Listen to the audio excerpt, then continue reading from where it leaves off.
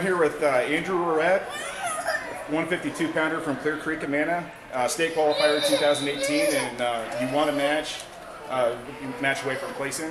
How hard have you worked since last year to make sure that you get on top of that podium, or at least on the podium? Oh yeah, it kind of sucked not placing last year, so just got kept that in the back of my mind, just working the off season.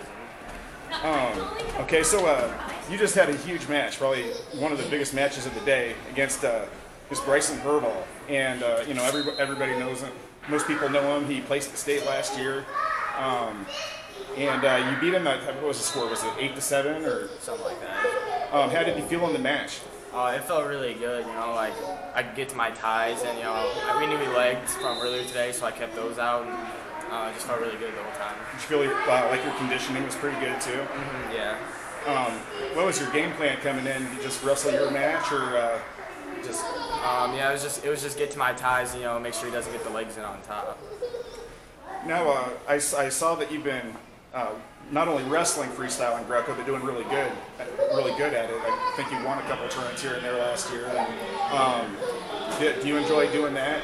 Oh yeah, it's it's not as intense as the regular season, so it's kind of laid back and fun. Just really finding out with the guys in the off season. Yeah, you just be laid back and not have to battle the nerves or cutting weight and stuff like that. Has it helped you with your pro style approach? Oh yeah, because that whole entire off season I was working on the takedowns and stuff. Turns on top. It just really helps you stay in position better.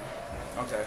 Well, your coach, Coach Fornes, was actually, I think he was a freshman when I was a senior, and I think he placed all 4 years at least. He's really close to. He's always up there in conversation to winning it.